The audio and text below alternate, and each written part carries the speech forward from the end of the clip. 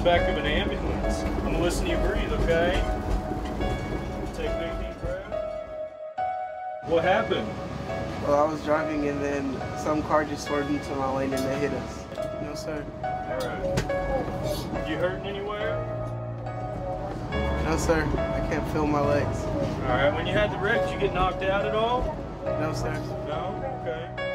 Corey, how are you feeling? Okay. Where are you hurting? In my face. In your face?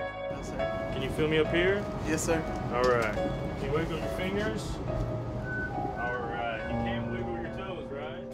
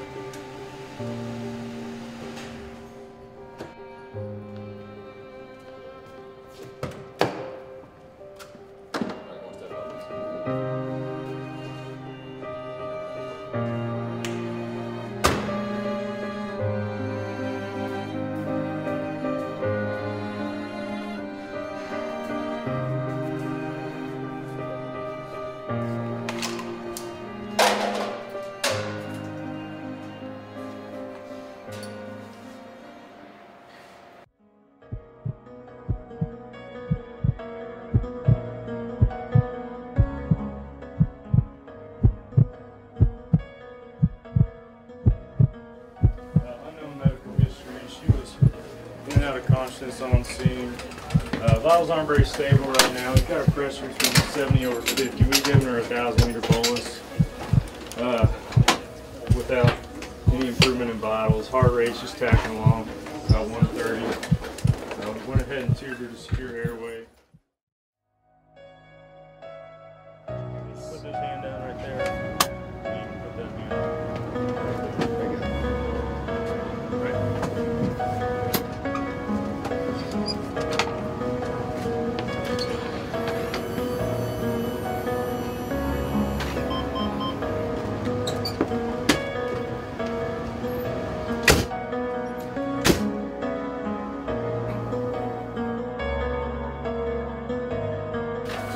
Hello.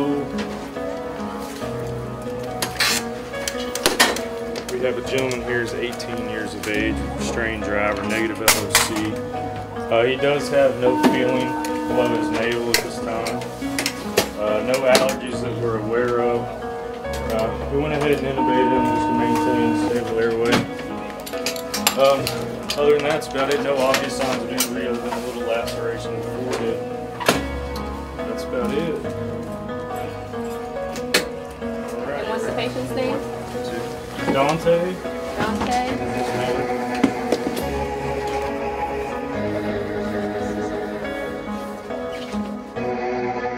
Train driver, they were traveling down the road about 40 miles an hour and a car crossed over into the lane, hit him head on. Windshield starring? Yes, ma'am. It's about 68. Okay. Sats were good.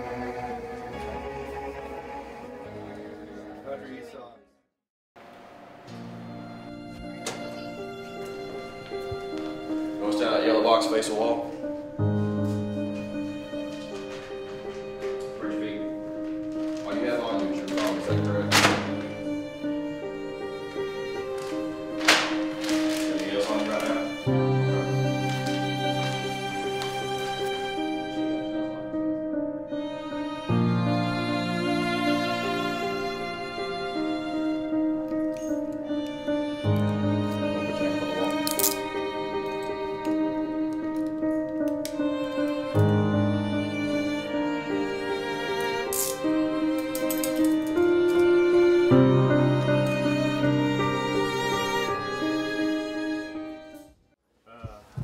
That's about all we know. She was restrained backseat passenger. Patty. Alright, no response, guys. Anybody got a pulse? Okay, let's go ahead. Let's start CPR. Please give me a second IV. Just have blood sounds bilaterally. Is the lower stretcher? Just document guys, she's got a piece of glass, left forehead, pupils are fixed, dilated, she's intubated, she's got left side bilaterally, she's got no spontaneous pulse, anything on the liquid guys. Stop CPR. I got defib on her. Okay, let's go ahead, everybody clear, let's get ready to shock, please.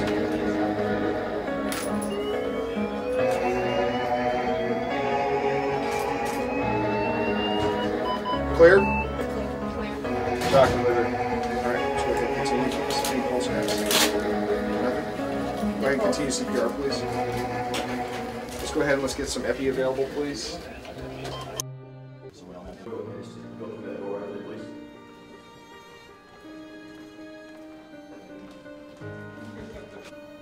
All right, Miss Albertson, right now you've been placed under arrest for 1 count of intoxication manslaughter and 2 counts of intoxication assault. I'm now requesting a specimen of your breath, yes or no? Yes. Okay, if you would, come with me, please.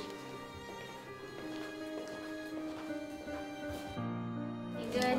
Are we able to go to CT? Yes, we're safe. All right, let's go to CT. Let's make sure that we get a full body CT, head, neck, pelvis, abdomen, and when we come back, we'll be sure to do a fast just to make sure that we're ready to go. I'd like a CVC, a comp, an ETOH, coax.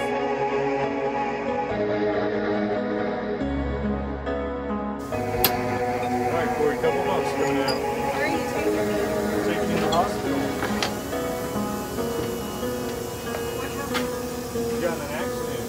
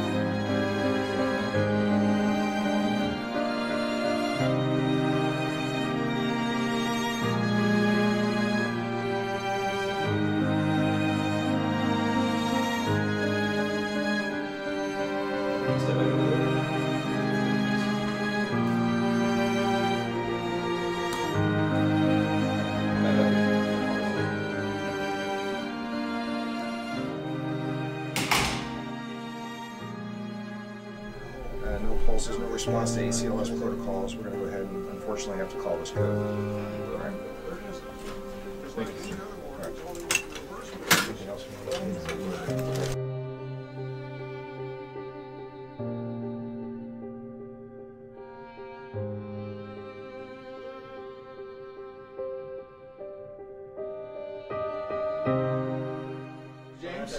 Hi, I'm Dr. Phillips. I'm taking care of Dante. Please come on in. Dante's awake. He's talking to me. We've gone ahead and we've done some x-rays on the fracture of his thoracic spine. So the middle portion of the back, one of those vertebrae has gone ahead and burst. And unfortunately, some of those fragments have gone into the spinal cord. And right now, Dante's paralyzed from about the belly button down. Thank you so much for being here with me.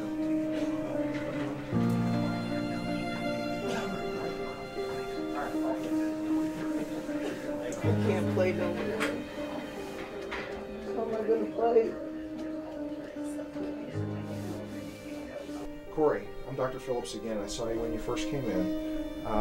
The good news for you, everything looks fine for you. I've done some CAT scans and some x-rays, and it looks like you've just sustained a head injury. Unfortunately, I just wanted to let you know that one of the people in the car with you, Addie, she went ahead and sustained an injury to her head that just was not survivable. She's gone ahead and she's passed away. I'm so sorry. I know she was a good friend of yours. That's impossible. I just saw her. I know, sweetie, but unfortunately, we did everything we could to restart her heart. We gave her medications, but the head injury that she sustained was it was too traumatic, and she didn't survive the accident. I don't believe you. Roll her in here. Roll her in. Get me to her now. Can't do that right now. Let's take care of you. Let's make sure that you and Dante are okay. And as soon as Addie's parents get here, then we can go ahead and talk to them, and I'll let them talk to you also. I want to see her now. We can't do that right now. We need to go ahead and we need to take care of you. We need to take care of Dante. And as soon as we're all through making sure everybody's stable, then we'll go ahead and I'll let you go ahead and talk to Addie's parents, okay? Is there anybody I can get in here for you to talk to you? Give me Addie. I told you repeatedly I want to see Addie. And as soon as I can do that, I promise I'll do that for you. But right now is not the right time. I'm so sorry. And I apologize. I'm so sorry for your loss. No, I don't want anybody else.